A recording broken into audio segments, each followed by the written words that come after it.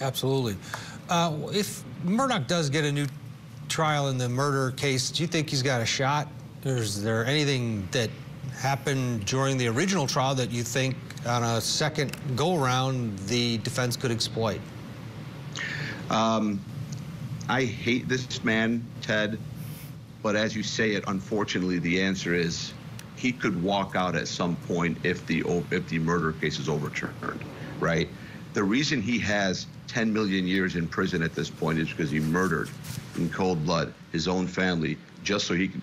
The allegation is that he did it. His motive was to distract attention from his financial crimes, right?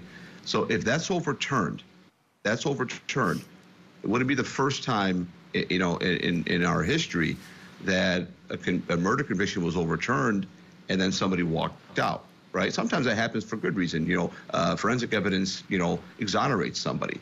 This guy obviously wouldn't be exonerated in that way. He would stand trial again. He would probably have a bond, you know, if they charge him again, and maybe the bond might be, you know, $10 billion. But yeah, no, he could walk out. The financial crime standing alone, we saw with Corey Fleming. He should have been sentenced only to 2 or 3 years. He was sentenced to 20 years consecutive with the federal case, right? But that's because he was tied to this monster, right? Well, this guy is the monster. So I think this judge is going to sentence him anyway to so many years in prison. He might not ever see the light of day.